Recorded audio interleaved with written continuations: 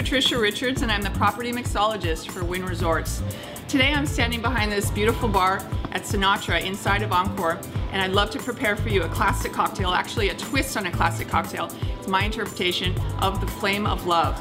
And the Flame of Love was prepared, it's created around 1936 by a bartender called Pepe Ruiz, and it was inside Chasen's restaurant around 1936 that Dean Martin had asked Pepe, he said, can you create me something wonderful?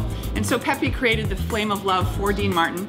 Frank Sinatra had tried it and he was so impressed by this cocktail that he decided to throw a party for 200 people inside Chasen's, and everyone was served this cocktail. So my twist on this basically is it's still vodka, it's still the flaming orange peel, but I'm doing a Harvey's Aperitif Orange Sherry right here instead of the classic Fino Sherry that Pepe Ruiz used. Okay, so here we go. Let's start it. We have a beautiful martini glass here. We're chilling it down.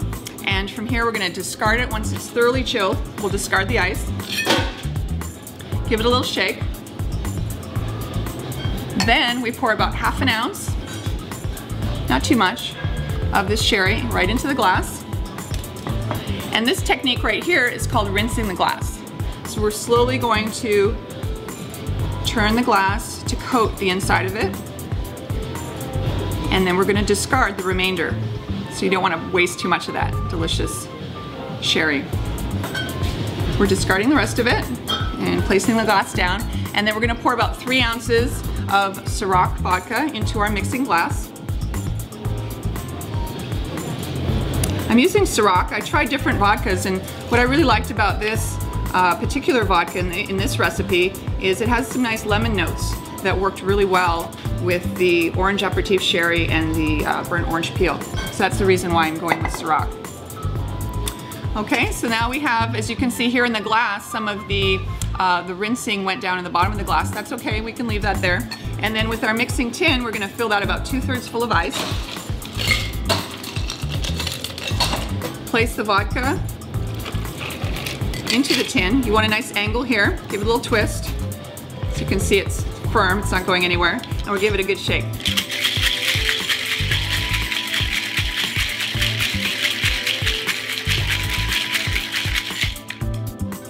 We want to see those nice shards, those ice crystals sitting on top of the cocktail. All right, we're going to strain right into our glass here. And last but not least is the Flame of Love part. Can't forget that. We're going to take some matches. And we have some orange skin that we've sliced, about a 50-cent sliced pieces. We want 2 of those. And you don't want the flesh, you just want as much of the skin as possible and pith, but no flesh. And so we're going to light this and squeeze right over the cocktail. Whoa, and that's our flame right there. How fun. And we're gonna do 2. We're gonna pop one right into the cocktail, and we're gonna do another one just for the flavor, and we're gonna discard the second one. I tried it with 3 orange peels and the cocktail was a little too bitter, so I found 2 were perfect. And this is called your Flame of Love. It's super simple to make. It's very clean, delicious, and made especially for you here at the Sinatra Bar inside Encore, Las Vegas. Cheers. Delicious.